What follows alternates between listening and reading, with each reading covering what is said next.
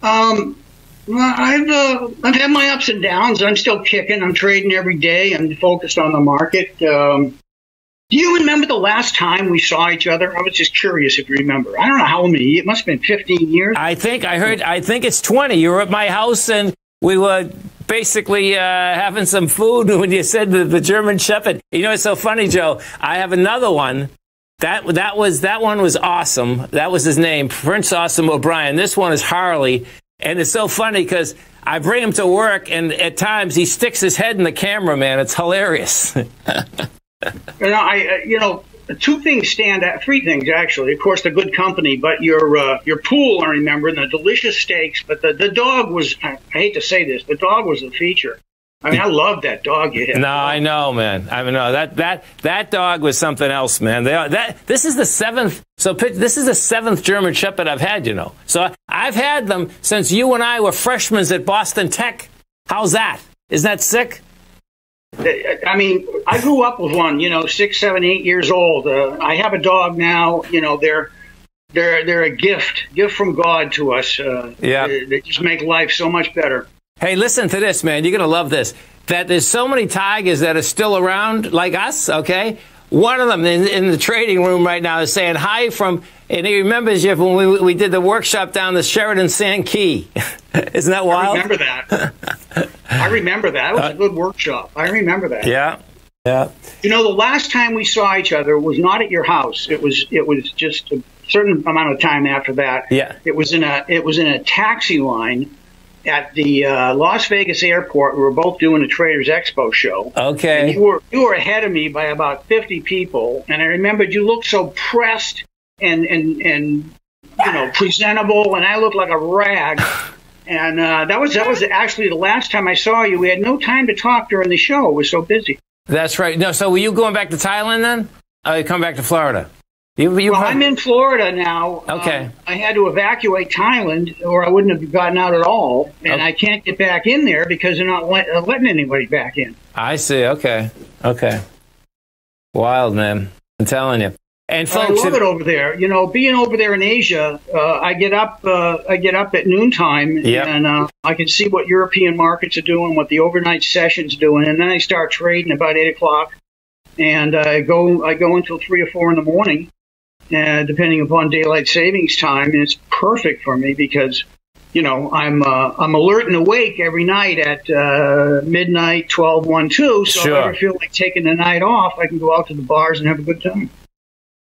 And folks, if you've never got Joe's book, it's DiNapoli Levels. It's a phenomenal book. It's one of the first books that I ever got, and Joe knows the story. I used to sit there, man, between his book and then once I understood that all those pyramids of Fibonacci numbers, man, I mean, for years, I just remember sitting on the floor because I like sitting on the floor going through these all.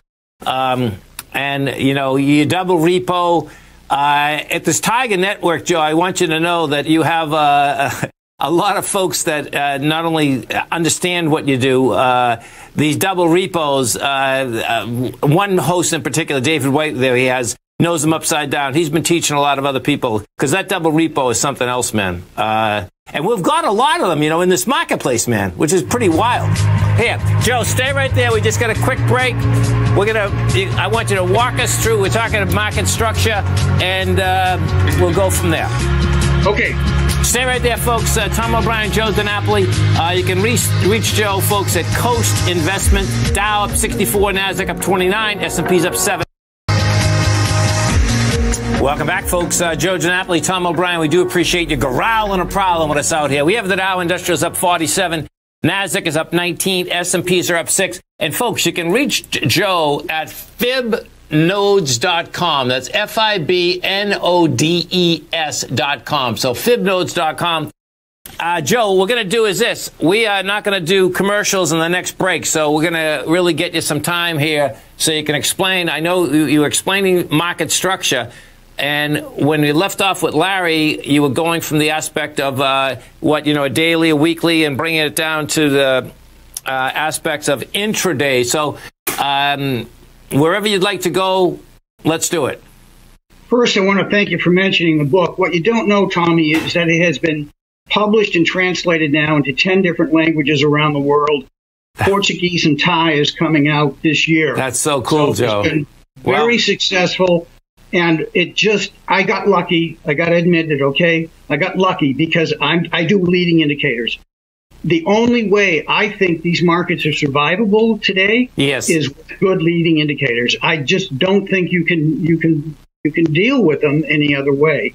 And you were talking about you have an MACD. What is it? What did you do with it in order to basically skew it? All right, let's go a little history. Gerald Appel did the MACD years ago. Right. All right. This is a long time ago, 30 years? Yeah. And what happened was that another guy, who's the guy that invented the George Lane? Right. Okay. No. Jake Bernstein. Certain numbers to the MACD, Gerald Appel's MACD. Now, these certain numbers are the numbers that you need to use, and you need to have the right equation to get the right MACD. So, it's not like any MACD. You got to get the right MACD. Right. Now, okay, well, let's assume you got Jake's numbers and you got the right formula for the MACD. Those two things together. Yeah. Now, what you do is you do some magic of math, which I'm not terribly good at, but what other people have done for me. And what they did was they made this a predictive thing, where you get the MACD, which used to be on the bottom of a chart, two squiggly lines. Now it's a single line, and it actually is out in front of market action, so that when you get across of that particular line, then it is either a buy or a sell signal based on a trend. In other words, it's a very sophisticated trend indicator. Yes. Now, it so happens that the algos are on this thing. Okay. So when you penetrate it, you're not only getting an indication of a trend move, but the algos go, okay, buy, or sell. Now, and Joe, it's amazing how these guys come into the market. They just come in droves. Are they displacing it forward? Is that what they're doing? Well, I don't know how they're doing it. Okay. How we do it is that we have this MACD, this 5 or 6 different charting packages where our indicators are on those things. Yeah. One of them is CG. And it is a single line, wavy line that's on a chart. When you get a penetration of this, it not only shows you a trend change, but it shows you where the algos are going to move. If you don't know where the algos are entering and exiting the market these days, and you're trying to trade, particularly intraday, you can lose everything. You just can lose all your money. It's that simple. In the previous section, I was talking to Larry about some of the games that the large traders play. Yes. Where they set loose predatory algorithms and they push the market down through this MACD predictor, creating sells so that they can flatten a short position if they believe they're wrong. Sure. I mean, this is the kind of thing that's going on all the time in the markets. And unless people have an idea of what's happening, they don't understand the market movement. And if you don't understand what's going on in these markets, I don't think you have much of a chance of survival. These markets are absolutely brutal. For a guy like you or me or Larry, the volatility is a good thing, but excess volatility is not a good thing for, I'd say, 95% of the people. Yeah, there's no doubt. So let me ask you something. When you take your expansion contraction Fibonacci with the leading indicators, are you looking for the leading indicator first, or are you looking for the expansion contraction first? Well, simultaneously. Right. Okay. With leading indicator Fibonacci work, okay, you get buys and you get sells. Yes. Right? You get sell points, you get buy points. Now the trick is, do you want to be a buyer or do you want to be a seller? Because you can do either. Right. So then what you do is you look to the patterns, like double repo you mentioned, railroad track, and there's 4 others. Bread and butter is a real good one. Okay, so you look to those, and that gives you the context for the trade. Alternatively, you can look at the MACD predictor. Let's say it's on a 30 or a 60. Yes. You're above that. That indicates an uptrend. And so what you want to do is buy retracements. If you're below that, that indicates a downtrend. Therefore, you want to sell. You want to sell out expansion. Oh, cool. I got it. Okay, cool. So you got to use the leading indicator, but you got to use it right. You can't just say, okay, it's a leading indicator. No, that explained a lot. No, I'm with you. That's cool, man. Okay, so because That's giving you what we predict is the right side of the market, and then you're going to use the fib number to get you the expansion contraction off of that, whether it's coming, you're buying or selling, right? Exactly correct. Right. Now, what happens is that for those people that are listening, I don't use all Fibonacci numbers. I've distilled it down to certain numbers, which I refer to as DiNapoli levels. Right. Things like confluence, etc. That's right. And these are more high probability places to act in the market. And if you want to drop your time frame to even a 5 or 1 minute chart, there's plenty of opportunities to trade. You just got to have some pretty good software to keep up with the market. And what I'd like to do, I mentioned all this horror, excess volatility, and market structure, which is in the previous segment.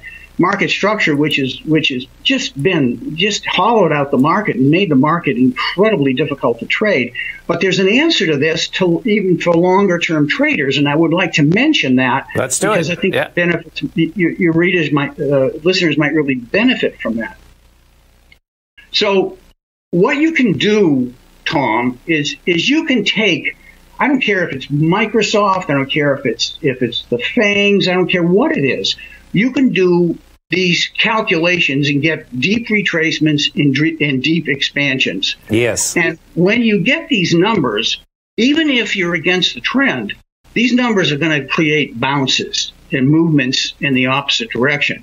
So what you can do, let's just say, where is Apple trading today? Around 114, 115, something like that? I think it's running into, 122 maybe.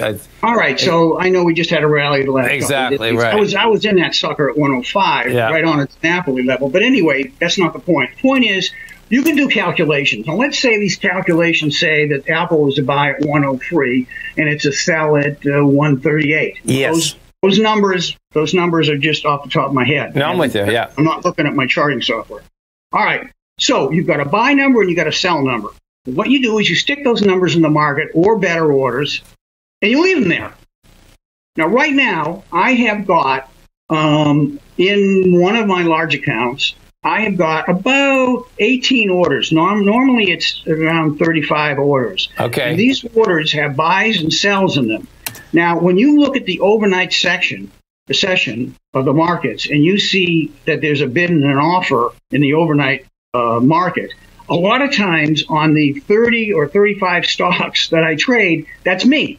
You look there, that's DiNapoli trying to buy or DiNapoli trying to sell. Those are my orders. Right. And I've been asked, I said, Joe, how do you have the confidence to just put an order in there? I mean, aren't you afraid? I'm not afraid at all.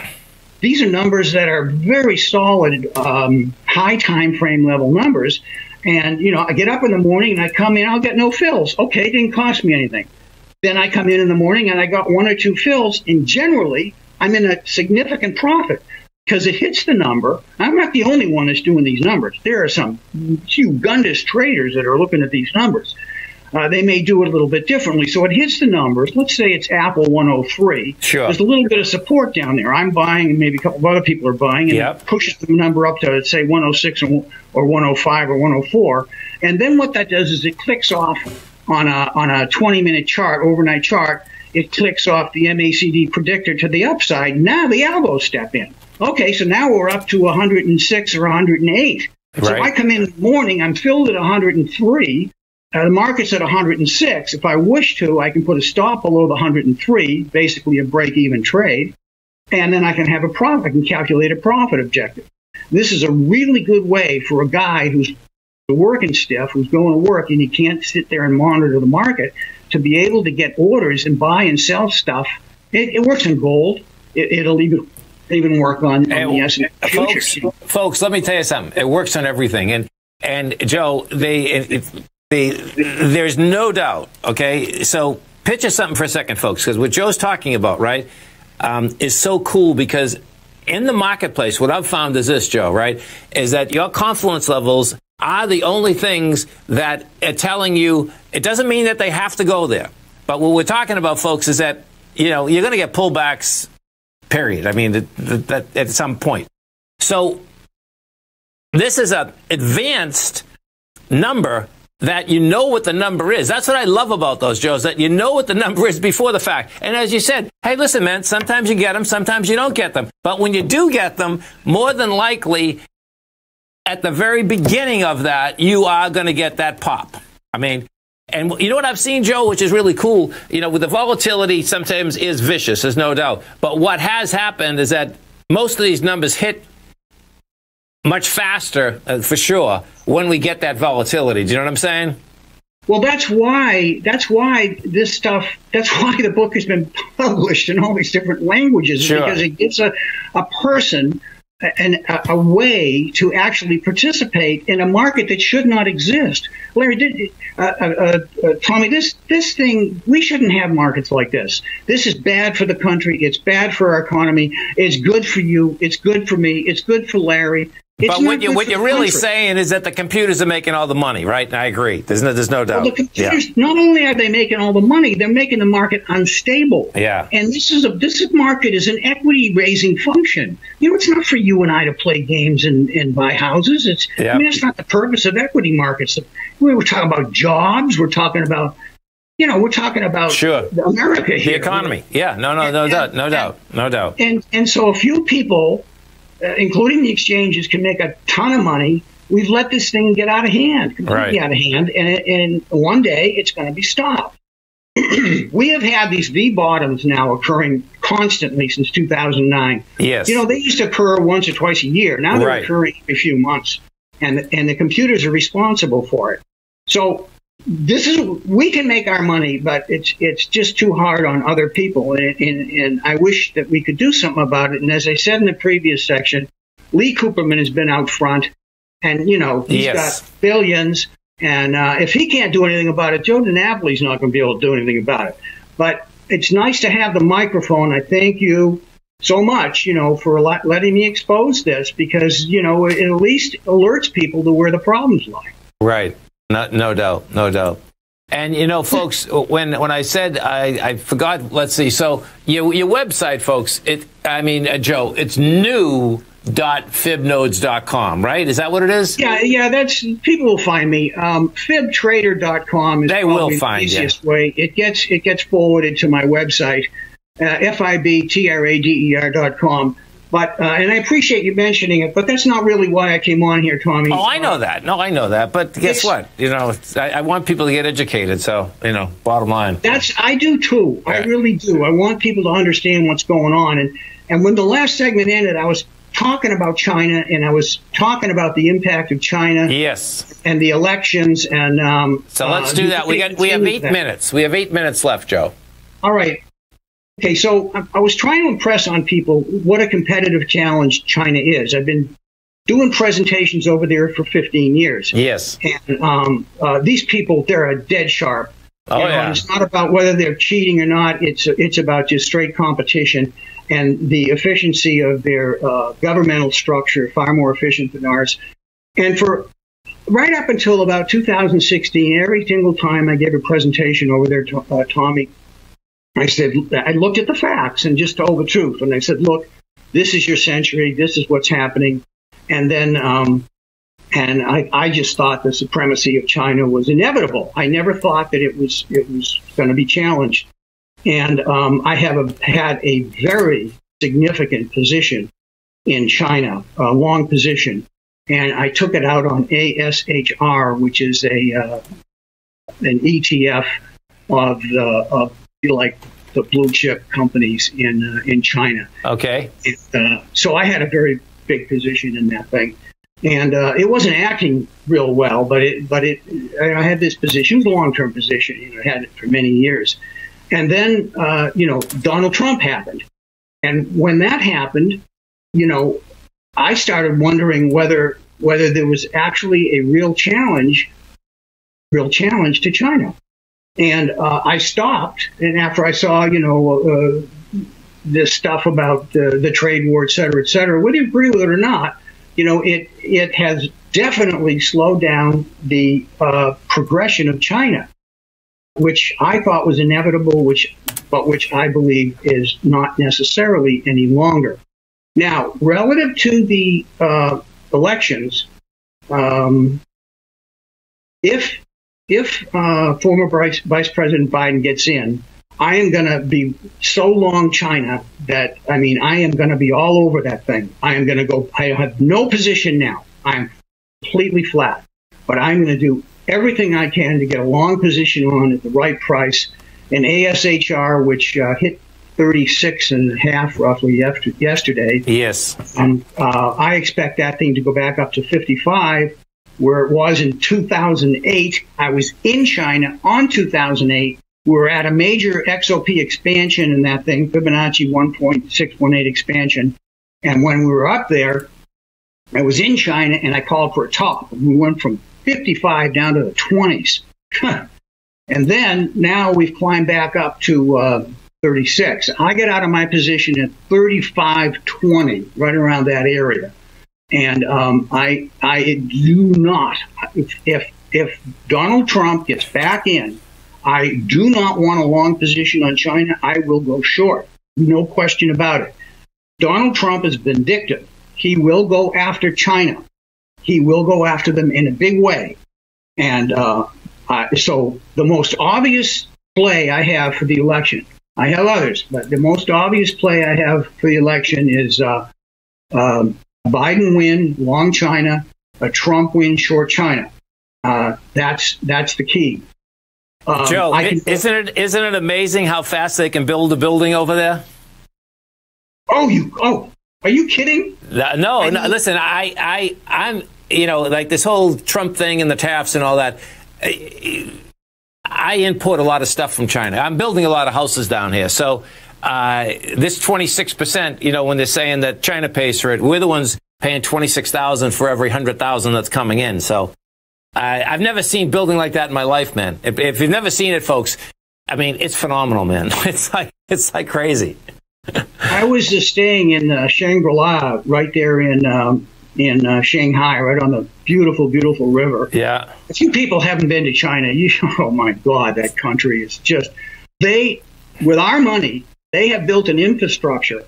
They're not gonna stop with eating our lunch. They're gonna eat our breakfast, and when they got our breakfast, they're coming after dinner. People got to travel. They don't realize. Yeah, there's no doubt. There's no doubt. They don't realize. Yeah. Now, we talk about building. I'm sitting in the, in the top floor, Shangri-La, and these folks are putting up a building down below me, and they are working 24/7. They never stop, and I never saw a building go up so fast. I know. It is unbelievable. They don't have to worry about permits. They don't have to worry about any of this stuff. Right. They just, when they build, and it's done. It's unbelievable. Yeah. It really is, man. All right, now, go ahead. No, go ahead. No, I want to talk about some obvious things from the election, and we can talk about some of the things that aren't so obvious, if you like. Yeah, absolutely. Now, you're far more knowledgeable about playing gold than I am. Okay, I know this is your baby. You've been fooling with it for years. I have no idea what your position is. Yep. We haven't talked about this, which makes it much better for a radio show. Sure. So I want to tell you what I think about gold. Hey, 1 second. Hey, Al, just don't put the next commercials on either, okay? Al, you hear me? Okay, good. Go ahead, Joe. Sorry. All right. So Donald Trump is spending money, like Reagan said, we don't want to make a drunken sailor look bad, but Donald Trump is spending money, like 6 drunken sailors. Unbelievable. What we're doing to the balance sheet of the Federal Reserve, creating money, is absolutely unbelievable, right? It is just beyond anything you can imagine. So, all right, so what's that? That's bullish for gold. I am so bullish gold. I mean, I am not a gold trader. Right. I have not had long-term positions in gold since the 80s. Right. I mean, I haven't had them, right? But now with the way Trump is printing money and his attitude toward debt, then I have got to think on a fundamental, okay, now this is important, on a fundamental basis, I got to believe gold is going through the roof. Now, let's talk about former Vice President Biden. He's even more so. So Trump is absolutely insane with the amount of money that is going out, and times 2 with Biden. I mean, the money that the Democrats are going to print if they get into office, and again, I'm not being critical of anybody, lots of reasons to vote for a president. I'm talking economics, I'm talking markets. So I want to be super long gold, and I want to be even longer if Biden gets in. Yeah, so, it's gonna be interesting. So there's no doubt we went from, like, if we take a look at like when long-term capital went south, folks, okay, which is a monster deal. Joe was around, we were all around at that point. That was only about $4 billion. Think about that. We don't even, $4 billion, that's like pocket change to these companies now. So now we're into the trillions. And what's intriguing, Joe, is that everything is out the window, man, because the bottom line is that we're into the trillions. And I'm trying to figure out right now, I'm saying to myself, well, if they don't get a stimulus package going now, I suspect the Republicans are going to turn around and if Biden gets in and say, well, they're conservative again. So it's going to be wild watching it, right? As to how the bread's going to go in. But I think what you're saying in the larger context, which I believe, everything has changed, man. I mean, there's no reason that the Fed is not going to keep pumping money in for every time anything happens in the economy going forward. Yeah, and it's extremely dangerous. Now, let's talk about if the Democrats get in and they also win the Senate. Just forget about it. We're going down the road of Zimbabwe. Yeah, you better have some. This is serious stuff. Right. If people vote that way, what they're going to get is they're going to end up with the potential of us losing currency status, world currency status. And you just cannot print money into oblivion. It's impossible. So if we start down that road in 6 months or a year or 2 years, we lose reserve currency status. America will never be the same again. You're going to think that $15 for a half a gallon of milk is a buy, and it's going to decimate the poor. And the way they're going to solve the problem is to print more money. And to print more money, it's going to make the problem worse. And it's going to be absolute chaos. I would expect serious rioting, more than we have now. So, this is serious stuff. But speaking economically, okay, let's get back to gold. Now, that is a fundamental consideration. Let's talk about the technical consideration. Right now, chart 7, I sent Larry last night. Okay. Chart 7 on gold. We have a weekly sell on the MACD predictor. Yeah. In other words, the trend is down. Gold isn't acting right. Now, the listeners go, what the hell does that mean, Joe? For Christ's sakes, can you define not acting right? Yeah, well, not acting right is like it should go up. There's a buy signal, because there are daily buy signals, and there is also Fibonacci support levels. And when you get to those levels, you should see upward movement. You should see upward momentum, upward movement. You should see this market responding to what you and I are discussing right now. Okay, the fact that we could see gold at much higher levels. It ain't happening. It's not happening. Now, the last time I saw this, do you know a company called Luck and Coffee? I do. I've been there. I hear the smiles. All right, so that your listeners understand that we professionals, we're not always making money. Yeah. So Luck and Coffee is the Chinese love coffee. You think they love tea? Well, they love coffee. Yeah. And Luck and Coffee came out and was an IPO, and I think it came out at 17, traded up to around 45. Perfectly bounced around Fibonacci numbers from roughly 20 to 35. I made a ton of money in this thing, right? And I just was doing great. And it came down to a support level at about 25, 26. I bought a bunch of it, and I got busy and wasn't watching it too much. But out of the left corner of my eye, this thing was not acting well. In other words, it wasn't moving up when the market went up. It was just sort of sitting there, right? Yes. And I'm going, what the hell's wrong with this? Normally I've got thousands and thousands of dollars of profit in this thing as soon as I enter. And I wasn't getting the profit. So I was busy and I was looking elsewhere. And the next thing I know, they stopped trading in the mother. You couldn't sell it for anything. Right. I'm going, what the hell happened? Okay, so it was a fraud. Not uncommon in China. Right. So what happened was they stopped trading this sucker, and I've got a pot full of shares, and there's no out. There's just no out, and I'm down six figures. I won't tell you whether it was mid or high, but I'm down six figures on this thing. And how did what was my suspicion? How did I bring it up? Because Luck and Coffee was not trading well. Right. If your readers have the time, they should definitely read Reminiscences of a Stock Trader. Yeah. And he talks about tape reading, and I'm a pretty good tape reader. And basically, tape reading is just a matter of how does the market react to how does a stock react? When it goes up, when it should go up, does it go up? When it should go down, does it go down? All right. So what I'm saying, I don't think gold is going to stop trading in gold. That's not what I'm saying. What I'm saying is that price action in gold is not good, even though the fundamentals look great.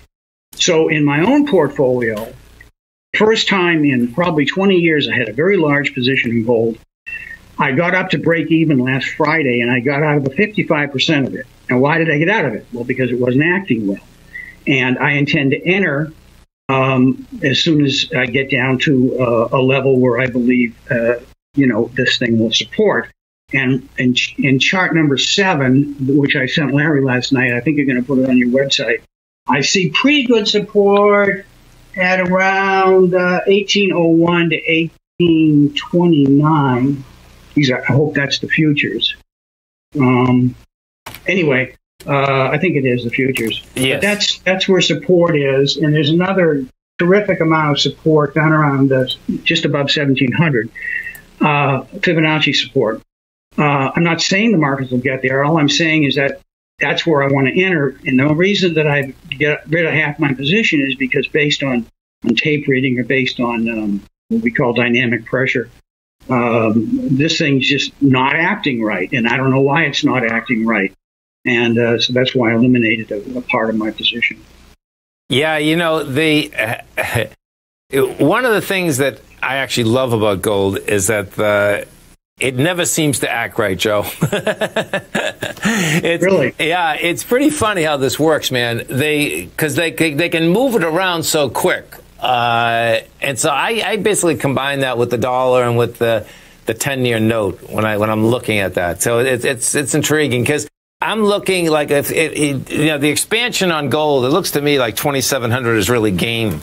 So we'll see where this shakes out. But, I agree with you that, fundamentally it should go there. And I also, there's no doubt that it's like, okay, why hasn't it busted forward? But, it's a small market, too. That's the real bottom line. I mean, you saw like J.P. Morgan's got fined 1 million times, not 1,000,000 times for basically, trying to control the market. Citigroup has, so. But I think longer basis, man, it's right what we're talking about. Is like, who would ever think that we're in the time of the age that, $3 trillion to put in the marketplace, we're going to put another $2 trillion more. And just as I said, can you believe when you go back to long-term capital, the world was going to end, and that was only over $4 billion. Is that weird? It's funny you mentioned J.P. Morgan. I got some nice settlement checks from them. Oh, that's a beautiful thing. Totally. Talk about, people need to understand if they don't think this market's manipulated, you better start thinking again. I've been involved in this 50 years. Markets are manipulated.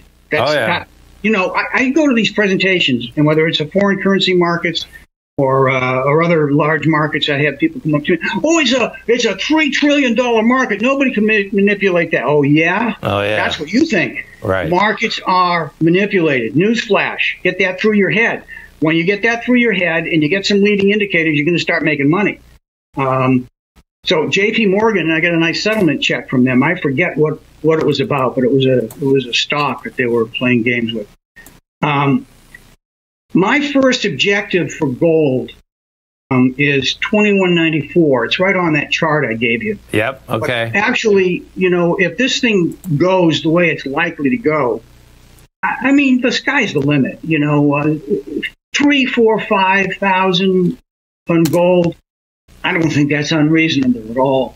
But I've got a question for you, Tommy. I have had some of my experts, there are certain DiNapoli experts out there that teach the methods, et cetera. Yes. And they have said that because of cryptocurrencies, that gold has lost its status that it had in previous years. What do you think about that? Any comment on that? Yeah, I don't buy that, because I don't buy the deal. So many people have lost so much money, man, you know, whether through just their own losing their clip in crypto in general, that to me, you know, you and I would be going into Las Vegas and going on the roulette table, which we wouldn't do outside of entertainment. Do you know what I'm saying? So it's right. It really, gold is gold, man. And then, you know, the bottom line is that 10 tons of dirt, picture a good gold mine, folks, a good gold mine is 10 tons of ore make 1 ounce of gold. Okay?